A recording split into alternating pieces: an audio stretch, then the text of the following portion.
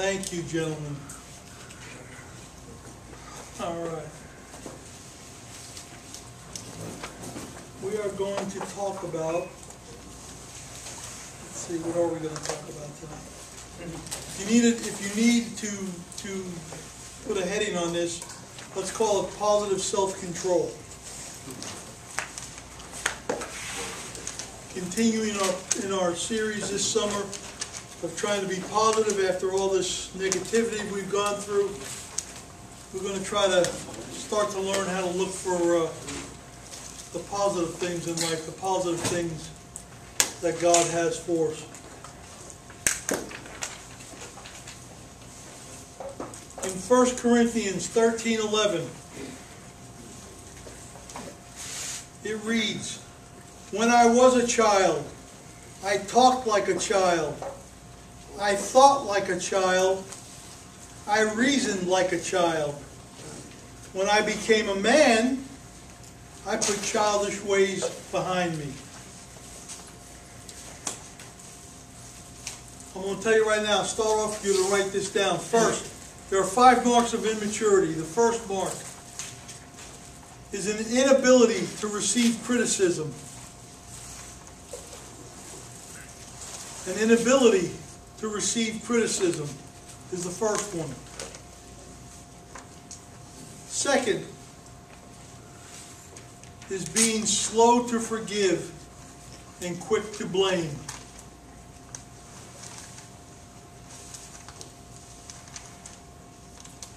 Being slow to forgive and quick to blame is the second. Third, the inability to adapt to difficult circumstances.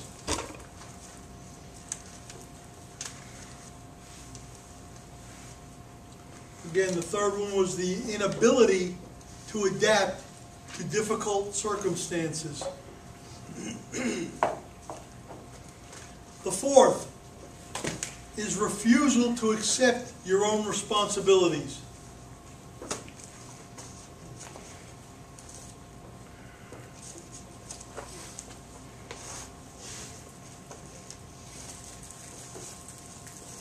The fourth again is refusal to accept your own responsibilities.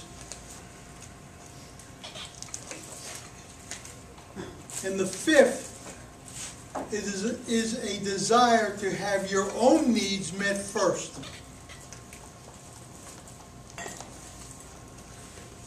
Again, the fifth is a desire to have your own needs met first. And really, if we think about it, maybe that fifth one's the one that sums the whole thing up.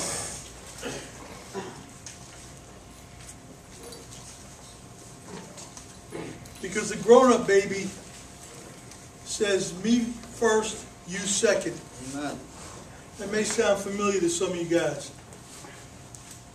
Because I think we've all been there, we've all done that. Some of us are still there, some of us are still doing that, unfortunately. Amen. And maybe you're that guy that's doing it still. But you need to remember something. Not every baby wears Pampers. If you've seen the King Baby video, which I'm sure you all have, except maybe one guy, you know that not all babies wear Pampers. Some of them actually dress in 3-piece suits and make $60,000, $70,000, $80,000 a year. And there's still a bunch of babies. Some of them are in this program.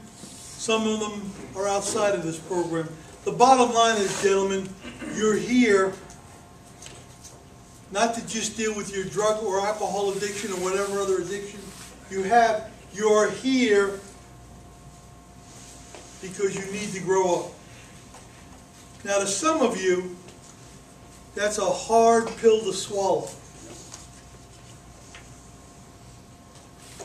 And maybe you've even heard that from parents or other loved ones, significant others, who've said you need to grow up. And of course, because you are so mature, you said, "Oh, thank you. I so much appreciate that information. I will start to change immediately." Yeah. No, what you did was, you stomped your feet, you whined and cried, and you blamed everybody else for your problems. The bottom line is we can't blame anybody else for our problems. We can only blame ourselves. Okay? And once we get that and understand that, then you're going to truly start to mature.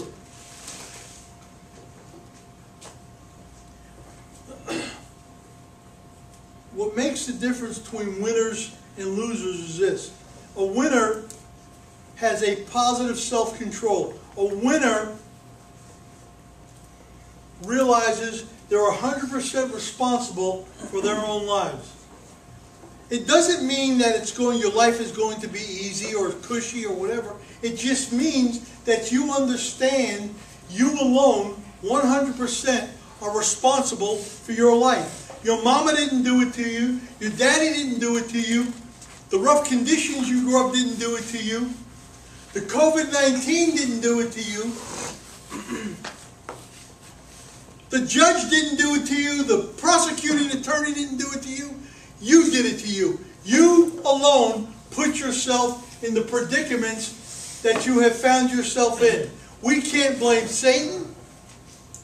Well, we can, but I won't allow it. Because half the time Satan isn't the one that's done it. I understand demonic presence and I understand things like that, but the bottom line is in this room, most of us have gotten ourselves in the position we're in because no one else has done it to ourselves. We made the decision to do such and such. We made the decision to do drugs. We made the decision after we've had numerous opportunities to get healthy and straight again and in recovery. We have made those decisions again to start up in that addiction. Nobody else did it to you. Unless there might be that one or two people out there that have been force-fed drugs. Other than that, and I'll be honest with you, in the 40 years I've been doing this, I've only met one person that actually happened to.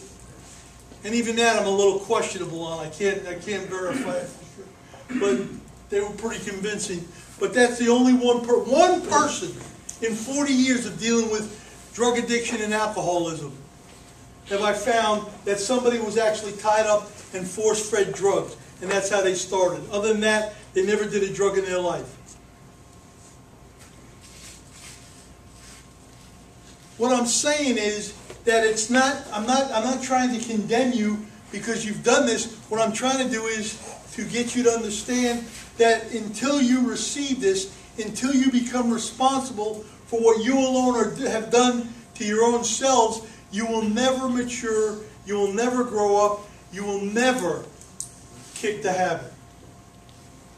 I know that's a harsh statement, but I really believe that.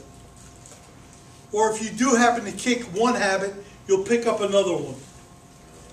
You'll just substitute one addiction for another.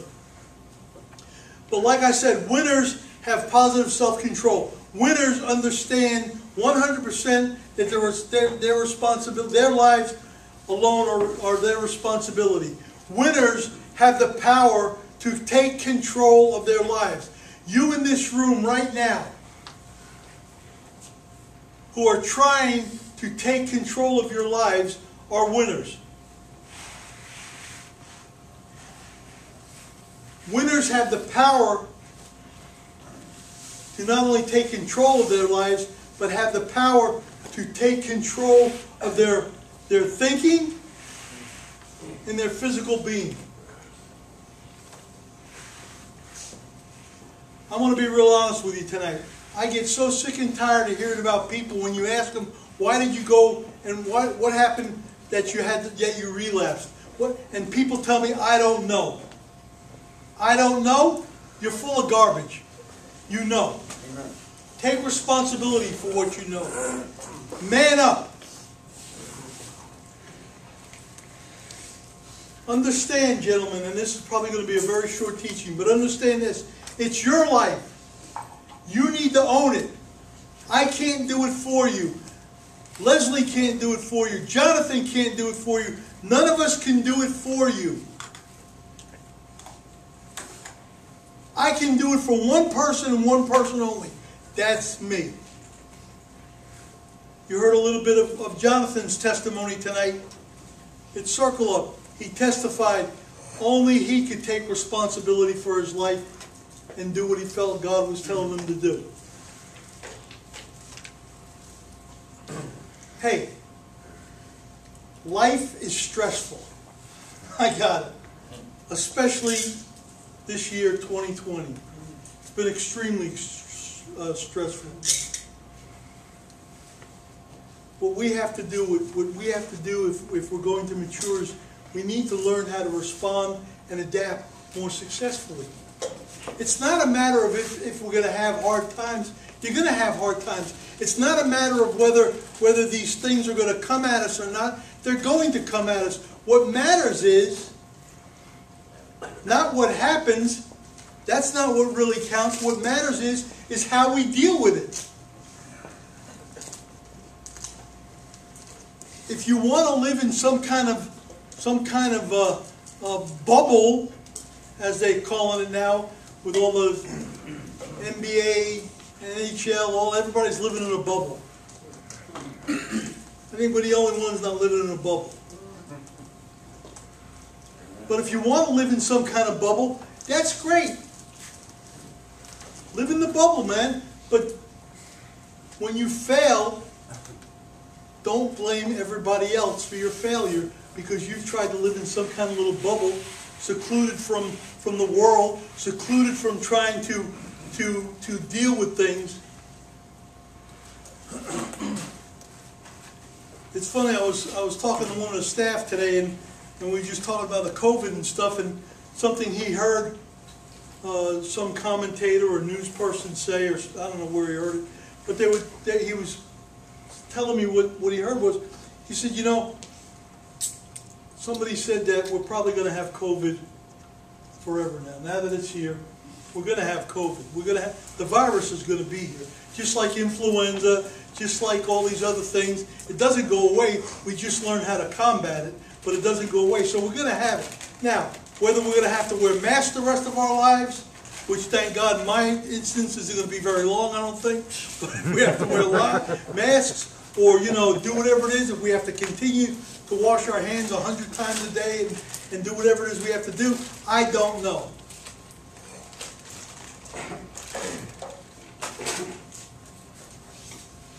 What I do know is how we respond to all that is what's going to make the difference in our lives. You all know me. I'm not a big fan of these masks. They drive me crazy. And by the way, I don't have mine on because I'm not near anybody close enough. But I don't have it on, but I keep it on. I know I try to, I'm trying to set the example here. I'm going to have the thinnest, by the time I pass away, I'm going to have, if this keeps up, I'm going to have the thinnest, from here down is going to be so thin, the rest of my head's going to look huge. Because it's like a sauna in there. And I'm sure most of you know what I'm talking about. And no, we don't like it. No, we don't like to have to continually disinfect and watch where we're going, and we can't all eat together necessarily, and we gotta get up in line in shifts, and we gotta stay spread out, and we can't have tables because we can't be close to write on. Nobody likes that. I don't like the fact that right now, if I want to walk around, other than the fact that we're filming this thing, if I want to walk around, I got to wear the mask. Because God forbid I had COVID and then you got COVID, how would I feel about that? You know what I'm saying? But that is life. That's what we have to do. So we have to learn how to adapt to that. We have to learn how to deal with that. We have to learn that when we get knocked down, what are you going to do with that? Are you going to stay down, or are you going to get up? Are you going to stay down, or are you going to get up and refuse to be discouraged? Yes, it's discouraging right now. I've all shared with you. I mean, good God, I'm watching bowling, man. I'm watching cornhole tournaments. You know what I'm saying? And granted, those people are skilled, but cornhole is not like, I'm ADD. Cornhole won't cut it.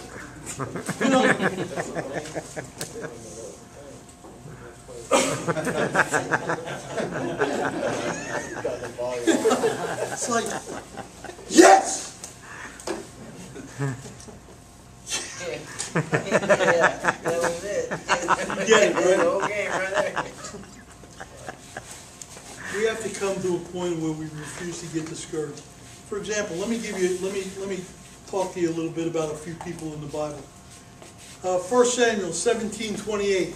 This is talking about David. You all know David, the guy that slayed Goliath, the little shepherd kid. It says here in Samuel 17:28, when Eliab, David's oldest brother. Now you have to remember, because I got to give you a little background, because some of you may not. This is the same brother or band of brothers, David's brothers, who sold him. Well, first they wanted to kill him, and then they said, "Hi, you know what? Let's get a buck for him instead." So then they dug him out of the hole they put him in, basically, and then sold to a bunch of nomads, gypsies. I mean, I don't know who they were, whoever they were, but they sold them they basically sold him into slavery. Same guy. Okay? Same dude. And it says, when Eliab, David's oldest brother, heard him speaking with the men, talking about the men, the army of Jerusalem, that were all cowering down because Goliath was taunting them every day, he burned with anger at him and asked, "Why have you come down here? And with whom did you leave those few sheep in the desert? I know how conceited you are, and how conceited you are, and how wicked your heart is. You came down here only to watch the battle." In other words, he came down there to gloat. Keep that in mind. 1 Samuel 17:38. Same kid. Decided to stand up for himself. Said, "I can't believe that this whole army is afraid of that one guy." So then Saul, the king, dressed David in his own tunic. He put a coat of armor on him and a bronze helmet on his head. You getting all this? Because it's all going to make sense here in a minute. 1 Samuel 17:42 through 44. He, talking about King Saul again, he looked David over and saw that he was only a boy, ruddy and handsome, and he despised him. He said to David, "Am I a dog that you come to me with sticks?" And the Philistine cursed David excuse me, and the Philistine, talking about the giant, cursed David by his gods. "Come here," he said, "and I'll give your flesh to the birds of the air and the beasts of the field." When I said King Saul, I didn't mean King Saul. Goliath said that to David. My mistake. So Goliath said, looked at David and oversaw him and really looked at this kid and was appalled that this little runt of a boy, compared to him, would even have the nerve to tell him he was going to take him down. Even have the nerve to even talk to him. So King Saul, the giant, and the whole army, his brother being a spokesman, all basically were getting on David's case.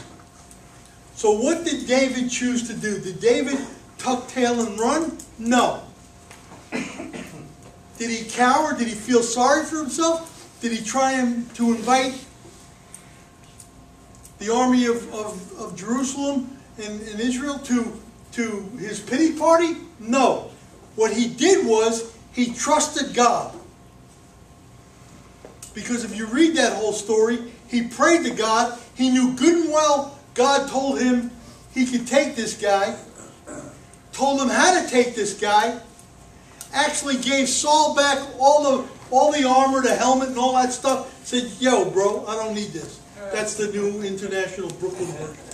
"Yo, bro, I don't need this. I got the scripture of Job."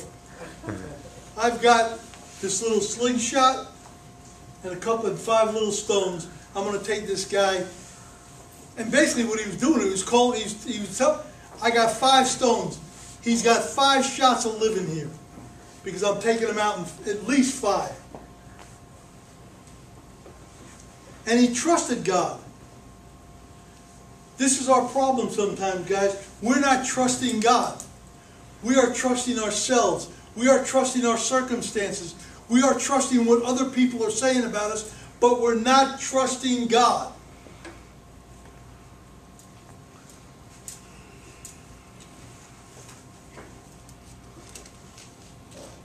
Some 40 years ago, when I went for training at Duncan Memorial Camp, I went to my first class on a Monday morning. My wife was able to go to class when we went as a couple for training. When I came out of class, one of the things I told my wife on the way back to our little cottage where we were living was this. This is what I want to do. This is what God has just told me I'm going to be doing. Now, in her infinite wisdom, she told me to just be quiet and don't say another word to anybody. You know what I'm saying?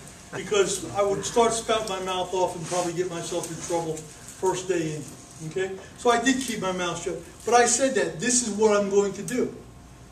And I didn't know that it was necessarily going to be at Dunklin. I didn't know it was going to be on my own. But I knew this is what I was going to do. I knew that day God's calling on my life. My purpose in life. Much like Jonathan, he knew. But I kept my mouth shut. I did what I was supposed to do. I continued to do what God told me to do. I changed the way I looked at life, which was extremely negative, even though I was a Christian. And I began to choose to be victorious. This is what David did. He trusted God. God told him, God said it, he's going to do it. He didn't know how it was going to happen. He didn't know that it was going to hit him in the one spot. He didn't have his helmet, the one bare spot in his helmet. He had no clue how it was going to happen. But he knew that God said, go out there to the big guy,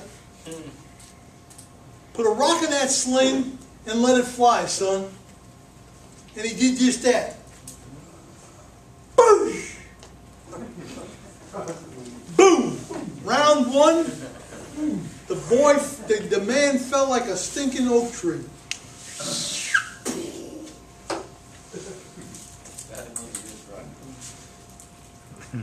Because David knew God's voice. David understood it. If you're not sure if you can hear God's voice, then hear this. Read the scriptures. In 1 John 4:4, he tells us, you dear children are from God and have overcome them, because the one who is in you is greater than the one who is in this world. If you're not sure about yourself, read that scripture, read that promise, and stick to it. You dear children living at Fresh Start, you are from God, and you have overcome them. Who's them? Them, the world. Them, COVID. Them, the people that have told you you're losers. Them, your own selves. That's who you've overcome. Why? Because the one who is in you, your Savior, Jesus Christ, is greater than the one who is in this world. What have I been trying to tell you guys for the last 6 months? Trust God. Trust God. Forget Trump. Forget the CDC. Forget all these people I think, because nobody knows what we're going through. Nobody's been through it before. We have no clue. Trust God. Amen. Don't trust what you hear all the time, because a lot of what you hear is just garbage. A lot of what you hear they put out there is facts, and it's not facts at all. It's just opinion that somebody has. Trust God. Philippians 1:6, being confident of this, that he who began a work in you will carry it on to completion until the day of Jesus Christ.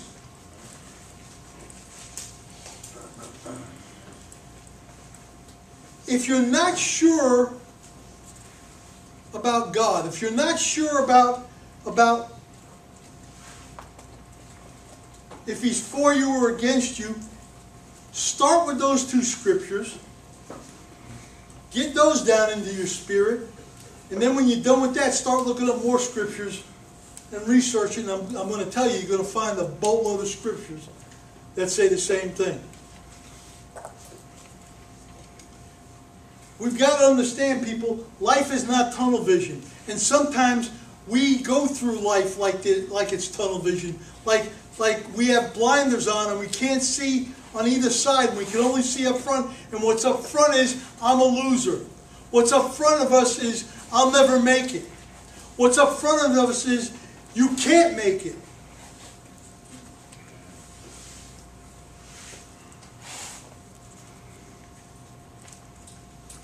I was sharing with someone today.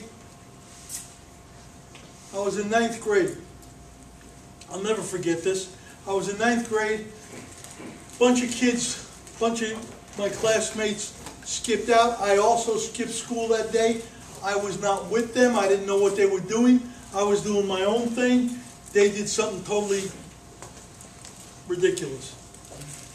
I come back to school the next day, and I hear over the Joseph Cordovano come to the dean's office. Well, I've been to the dean's office plenty of times, so I already knew that trip. I knew what was going down. I just didn't. I figured, well, I got caught for cutting out of school.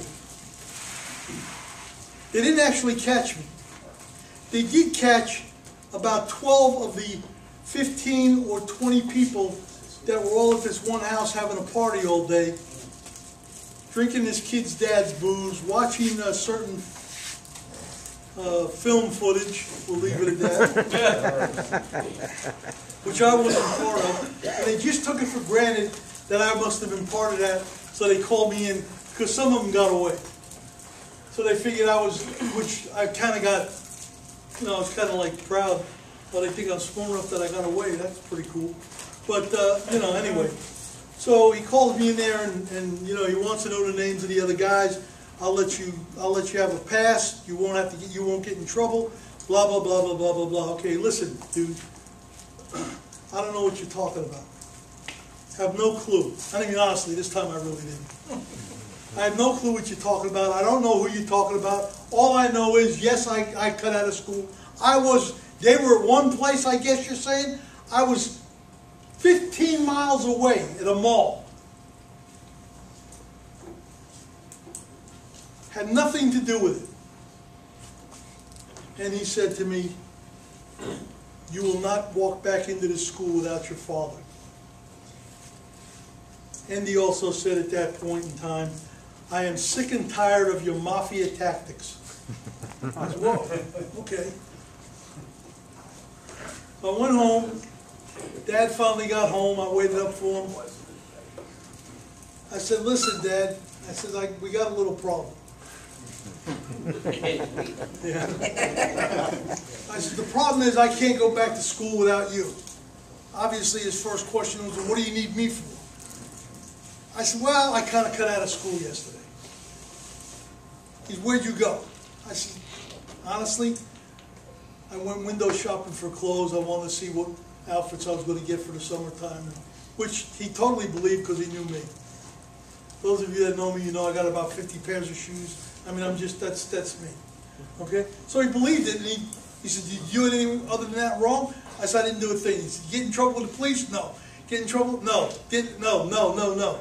All right, we'll go to school. I said, oh, by the way, when you get there, I just want you to know, the dean said that he was sick and tired of my mafia tactics. Oh, boy, there it is. Dad, I want to go to school. My dad said, don't worry, we'll go to school. You'll drive to school with me. We'll go together. We went in this little room. I don't know how it is down here, but in my school, my middle school, well, we didn't call it middle school back then, but junior high, there was a room maybe not even 8 by 10, you know, stuck with a secretary, a desk, 2 chairs. That's all the room was. Me and my dad walked in. The dean was behind the door. We walked in. The woman says, "What do you want?" This poor little old woman. She says, "What do you want? What do you do?" We told her what, and the dean comes out. I get up to walk in the office with my dad. Dean says, "No, you stay here. I want to talk to your father." Okie dokie. So I sit back down. I'm facing this poor little woman, and the next thing I hear is my dad confronting him at the top of his lungs because he has just made a innuendo that as American Italians, we operate a certain way. Now, whether we do or not has nothing to do with it. He made the innuendo. My father got highly insulted. Mr. Vort, I won't say his name. The dean came out. My luck, he'll probably see one of his grandkids will see this like it's soup. The dean came out, told me I could immediately go right back to class. Don't worry about it. My dad went about his business.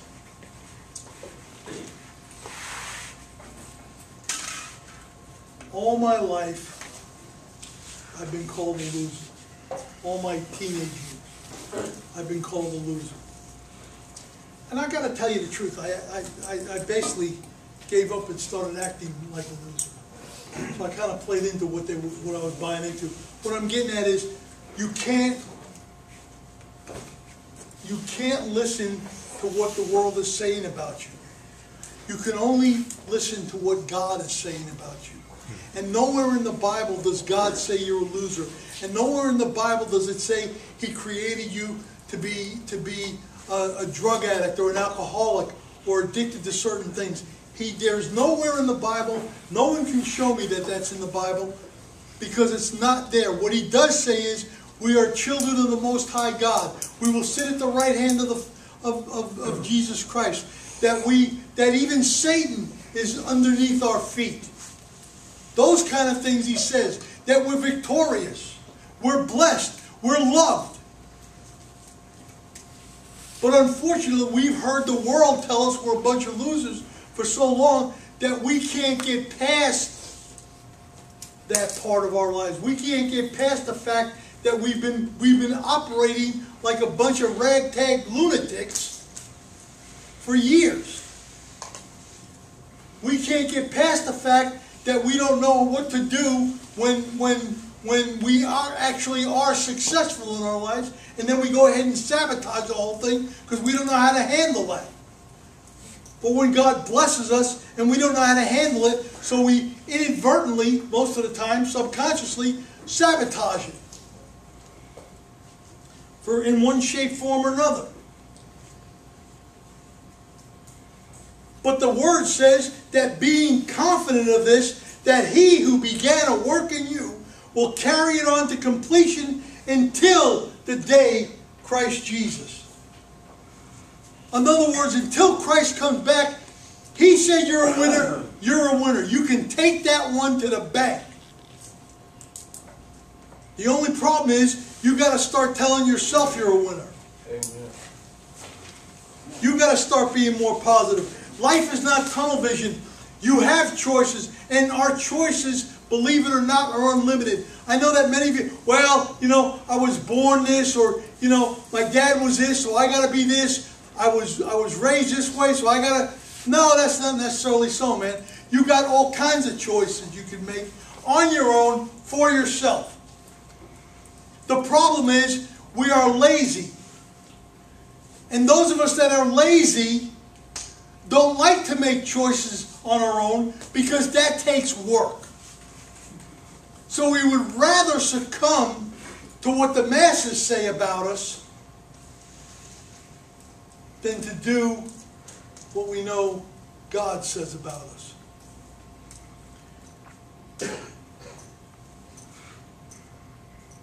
You've got to ask yourself tonight, am I willing to consider other choices? Because that's the first thing you're going to have to come to grip with.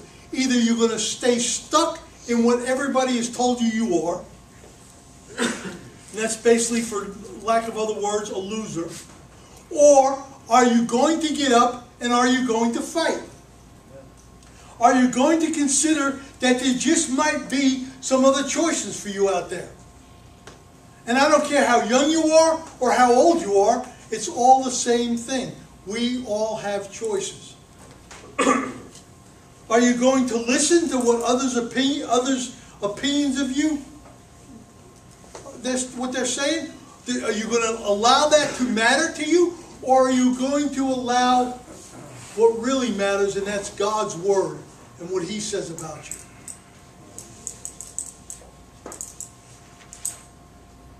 We've got to start taking action, gentlemen. We've got to take action. And the first thing we have to do is we have to change our thinking. Instead of "I have to," use the words "I've decided to." We've all said it, "Oh, I have to do this, I have to do that." How about, "No, you know what? I thought this through and I decide to do it this way." You say, "That's crazy, Pastor Joe. What's changing a couple of words going to do?" You'd be surprised what it's going to do. A lot. Then the next thing we have to do is we got to learn to relax. No, seriously. And I don't mean like relaxing necessarily physically, which that too, but we have to learn how to relax mentally. See, half of our problem is we think too much. We don't ever take time off. Amen. You know. That's why we're so big on kind of slowing things down around here the best we can. You know? Sundays, oh my God, Sundays are so boring. Yeah. You know what? Learn to chill out, man. Go play volleyball. Play whatever it is you play. I know you got the cornhole thing going on. Have a tournament. I don't know. You know, forget about your addiction. You're safe. You don't have to worry about if you're going to use or not today on a Sunday here at Fresh Start. You're safe. You know, when churches open up, go to church. Why? Church is a pretty safe place. There's very few drug dealers I know that are dealing that in a church pew. You know what I'm saying? It's not like, "Oh my God, I wonder if it's going to..." No, probably not. You know what I'm saying? So, and I know that sounds crazy, but the bottom line is take some time off mentally. Even from your recovery, of worrying about your recovery. Take some time. You got to take some time off. You got to chill out, man. Or else you're going to drive yourself slap crazy. Or crazier than you already are. Depending on the person.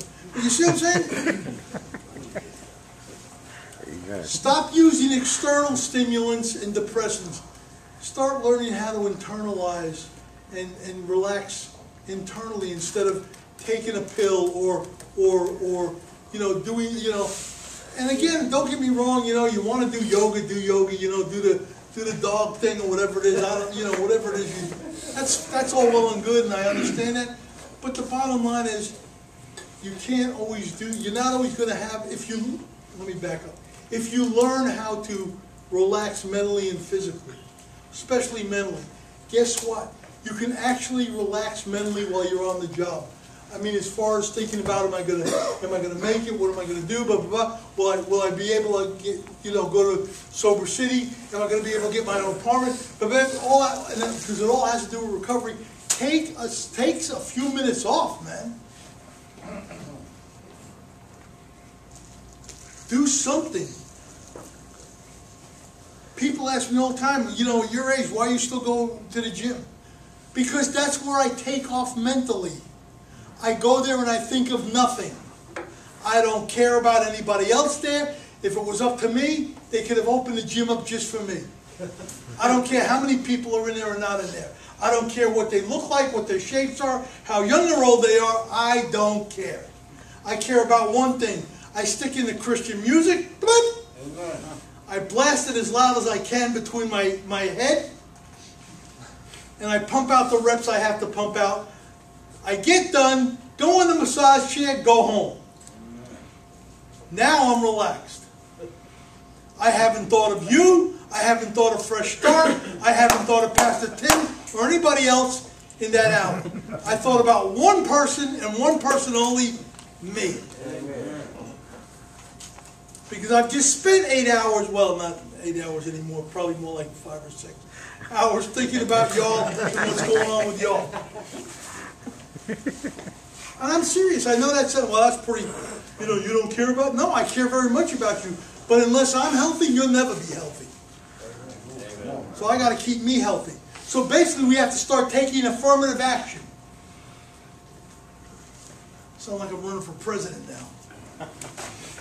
And we have to come up with an affirmative motto. And it just so happens, but wait, there's more. I have that motto.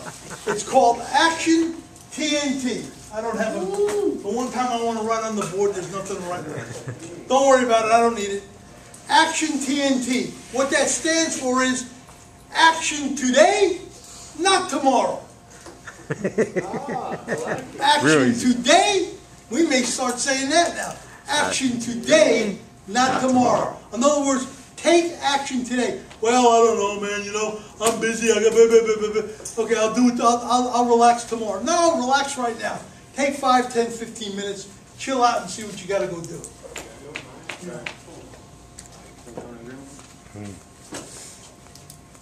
But we've got to learn how to take some kind of affirmative action. We've got to dedicate ourselves to giving our maximum effort into everything that we do, and part of what we need to do is learn how to relax. Part of what we need to do is to learn that what God says about us, we really are. And the only way you're going to learn that is by reading the Word, is by getting close to God, is by understanding what He's saying, is by hearing the testimony of the saints who have been before you, that have told you, chill out, man, let God do His work, He will do it. It may not be in our time frame, but He will do it.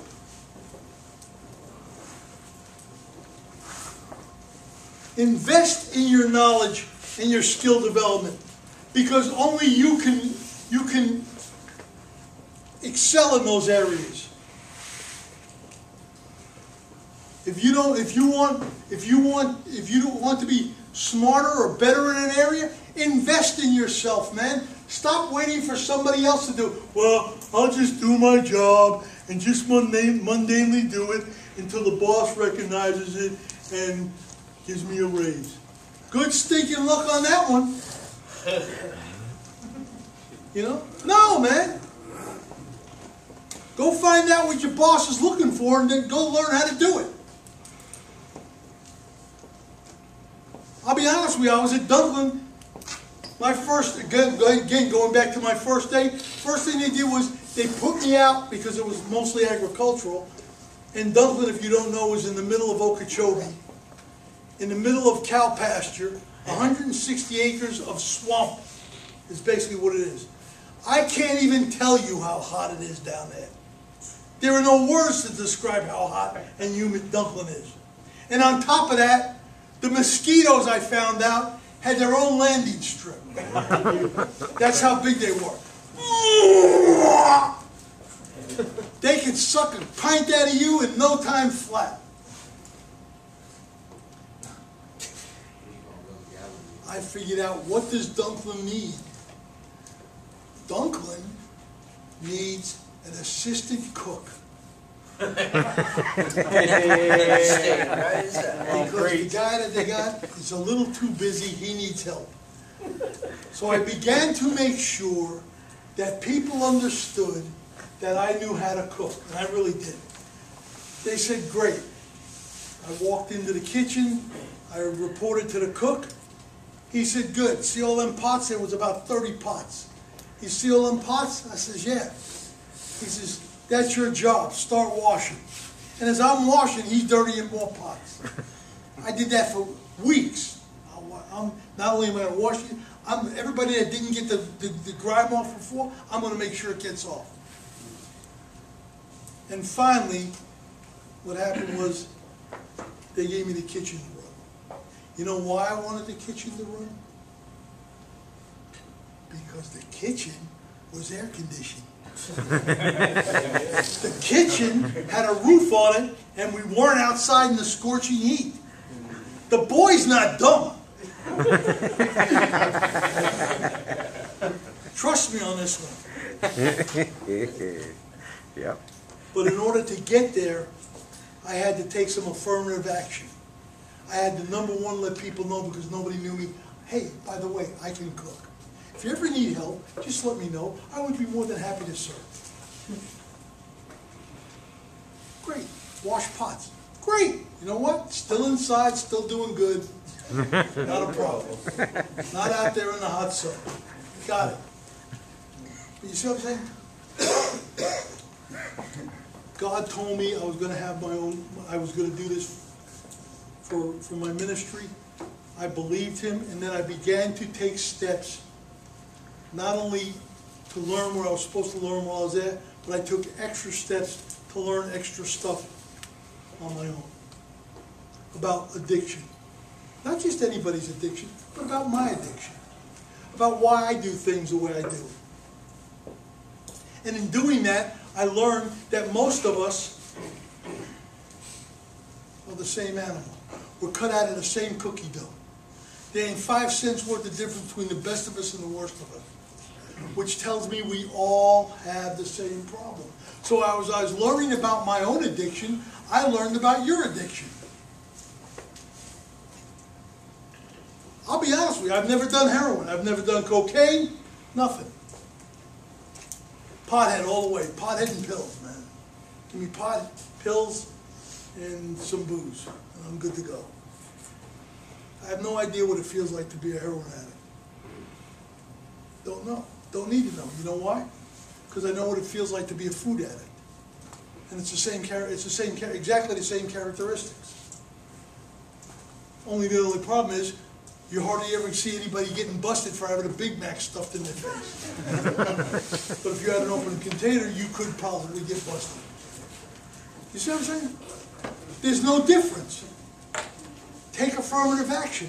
Invest in your own knowledge and your own skill development. Because in conclusion, what I've been trying to say is really this, is losers say, I can't and I don't know why I'm the way I am.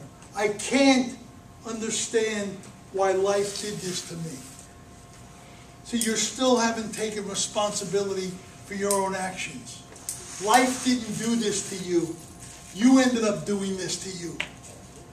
And once you understand that you ended up doing this to you, then you can start talking like a winner. Because a winner accepts responsibility for his choices in life. As I said in the beginning, a winner says, I can change my life. A winner says, I will change my circumstances. See, that's the difference between winners and losers. Losers say, I can't and I won't, or I don't know. That's laziness. That's because you don't want to research and do the work and to find out why you did the things you did. You want somebody else to do the work for you. And I know that because I used to be that guy. Let somebody else do the work, tell me what's wrong with me. It doesn't work that way. You need to find out what's wrong with you so you alone can fix it, you and God, and get it fixed once and for all. It doesn't make any difference if I call you a winner or a loser. That doesn't make you a winner or a loser.